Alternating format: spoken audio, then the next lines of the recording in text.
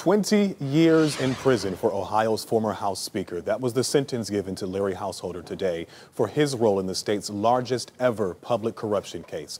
Let's bring in here Columbus Bureau reporter Morgan Trout. She has followed this federal trial for us in Cincinnati from the very beginning. She was there today. Morgan, the judge brought down the maximum sentence to Larry Householder?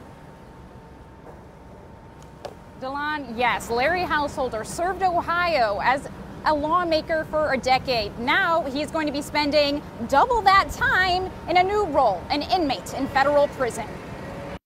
And today we witness justice for Ohioans. A federal judge has sentenced former Ohio House Speaker Larry Householder to 20 years in prison, the maximum sentence allowed. U.S. Attorney Ken Parker says this is accountability. It showed that if you're going to stand up and say that you're a public servant in this state, that you have to be a true public servant, not an imposter. Going into the courtroom this afternoon, Householder wasn't feeling too confident.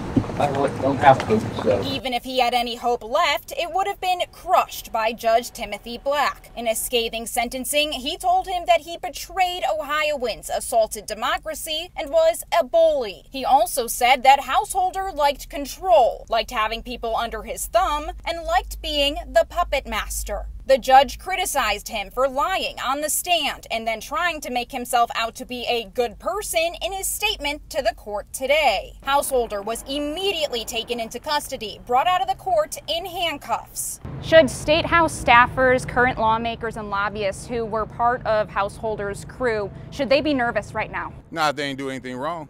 We continue to look through evidence and we continue to listen to recordings and speak to individuals. So we're going to go, if something's there, we're going to go there too and address matters in that accord. We asked the U.S. Attorney if he thought there would be merit to Householder's appeal. Parker said that his team would be victorious. And the story is not over yet. Former GOP leader Matt Borges will be sentenced tomorrow morning. Live in Cincinnati, I'm Morgan Trout reporting.